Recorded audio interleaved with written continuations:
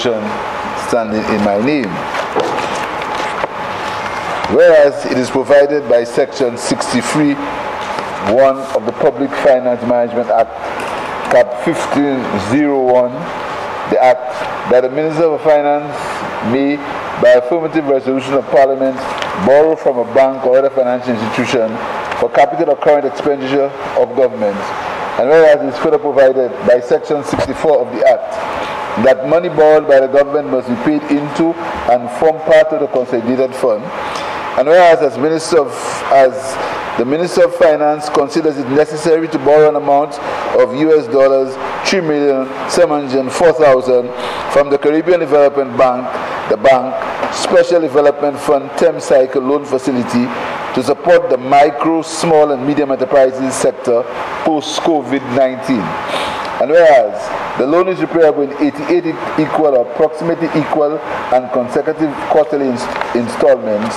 And whereas the loan payments commence on the first day of January, the first day of April, the first day of July, and the first day of October of each year, after a grace period of 3 years, following the date of the loan or such later date as the bank specifies in writing. And whereas interest is payable at the rate of 0.75% per annum on the amount of the principal disbursed and outstanding, be it resolved that Parliament authorizes the Minister of Finance to borrow an amount of $3,704,000 from the bank's Special Development Fund Term Cycle Loan Facility to support the micro, small and medium enterprises sector post-COVID-19. The loan is repayable in 88 equal or approximately equal and consecutive quarterly installments. The loan payments commence on the first day of January, the first day of April, the first day of July, and the first day of October of each year, after a grace period of 3 years, following the date of the loan or such later date as the bank specifies in writing. Interest is payable at a rate of 0.75% per annum on the amount of the principal disbursed on outstanding. Passed in the House of Assembly. Oh, sorry. We're ahead of my time.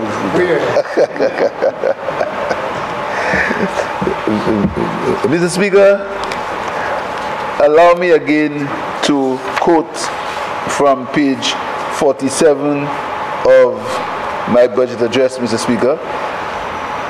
I said at that time, Mr. Speaker, over the years, access to adequate capital has been a major hindrance to the growth and development of micro, small and medium-sized businesses. This has worsened since the onset of the COVID-19 pandemic and has exposed these businesses to a higher risk of failure. In recognition of this challenge, my government has agreed to assist those businesses in getting on their feet by providing working capital support. Mr. Speaker, I am pleased to announce, consistent with our promise in our election manifesto to small business owners, that the government will provide much needed financial support across all sectors of the economy to micro, small and medium-sized businesses in the form of soft loans, grants and technical assistance. The MSME soft loan and grant program will advance the government's priorities in the areas of generating economic growth, business expansion, sustainability and diversification, employment creation, and uplifting the quality of life of St. Lucians. This initiative is targeted to reach 849 registered MSMEs, including women and young persons, and will provide at least 1,698 new jobs. The MSME soft loan and grant program will be implemented by the Department of Commerce through the St. Lucia Development Bank. A total of EC 10 million has been allocated in this year's estimates for this purpose. The Minister of Commerce will be pleased to provide further details about the program. In addition, further support has been made available to small and medium enterprises in the form of loan guarantees for loans secured from the following institutions: Bank of St. Lucia, SLDB, and First National Bank. These guarantees have been provided through the Eastern Caribbean Partial Credit Guarantee Corporation. SMEs are encouraged to make use of these instruments. And Mr. Speaker, As promised, we are borrowing from the Caribbean Development Bank at the interest rates of 0.75%, Mr. Speaker. The loans, the money make available in the form of loans and grants to small businesses. Mr. Speaker, Cabinet by conclusion number 326B of 2022, dated 16 May 2022, Cabinet approved access to the Caribbean Development Bank Special Development Fund 10 cycle SDF 10 loan facility for development projects. That was in May 2022, Mr. Speaker. Mr. Speaker, the Minister of Commerce will elaborate on the loan, Mr. Speaker, on what the financing will be used for.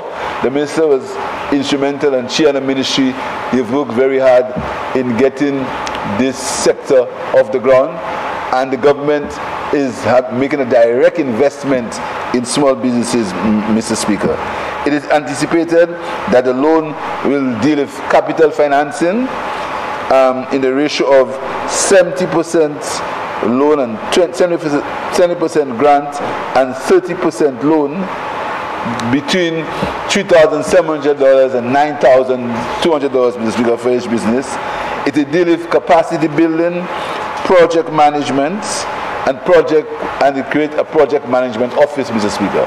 Mr. Speaker, the loan is going to be administered by the Lucia Development Bank, and to facilitate this, we're going to be, as the shareholders of the bank, we're going to be increasing the authorized share capital of the bank, Mr. Speaker, and the administrative fee for the bank will consist of an agreed agency fee of 0.185 million to be paid to the bank for the disbursement of funds, loan processing, and subsequent follow-up activities with the clients, Mr. Speaker. Mr. Speaker, the loan is going to be repaid in 88 equal or approximately equal and consecutive quarterly installments. It's being paid, it's at 0.75%. It's being paid over 25 years, Mr. Speaker, with a grace period of 3 years. And the SLDB will make sub-loans to qualifying entities under the project at a rate of 3%, of which 1% will be retained by the SLDB and 2% in addition to the principal amounts. Mr. Speaker, I know the small businesses have been waiting for that kind of support, and I urge, and I also want to tell you that the Ministry of Commerce has also been waiting for the passing of that resolution so they can give much needed support to these small businesses. And Mr. Speaker, I'll allow the Minister of Commerce to deal with the fundamentals and the details, but I urge members to support. I thank you, Mr. Speaker.